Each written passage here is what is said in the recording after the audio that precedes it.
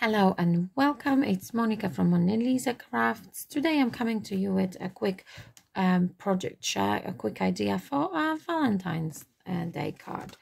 So with using washi tapes, or you can use the strips of paper.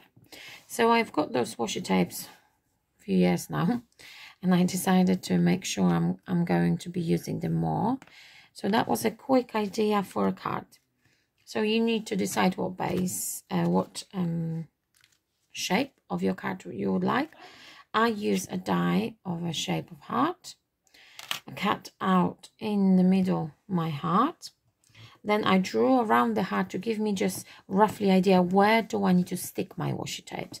And I just decided, okay, first we will use that one.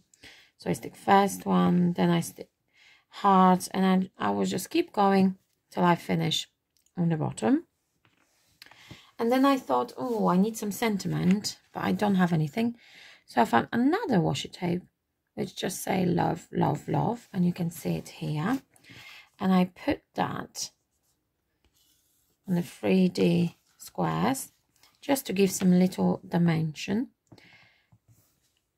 What I've done, I just opened the washi tape, put it on the piece of paper, and then just make sure it's long enough to fit in the heart, because I really like that way. So it's a little bit dimensional. And then the last step, it was adding a few sequins, a little bow. Now, this bow isn't, I didn't plan to add the bow, but I made a little mess there. I might show you. It's just, I want to tell you that, you know what, sometimes look. So when I was doing splashing, I touched the card and I spread along around. So I thought, okay, I want to rescue this card. And that's why the bow idea came by. So sometimes you need to think, if you made a mess, or if you are not happy, just add something to cover it. And don't worry, it's just a card and it's just a paper. So I add different size of sequins.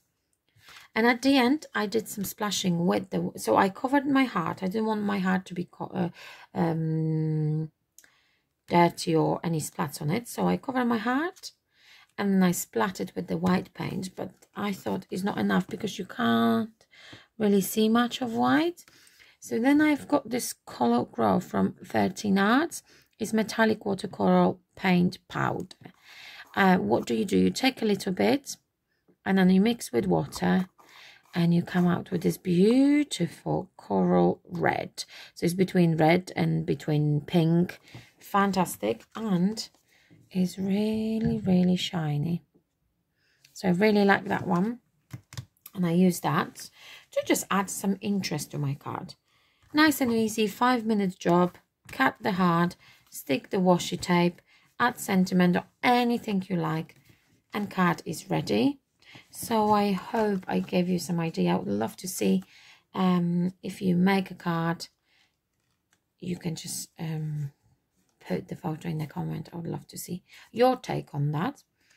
And if you've got any question relating any products I use, just let me know and I'm happy to let you know in comments. So have a lovely crafty day and take care. Bye bye.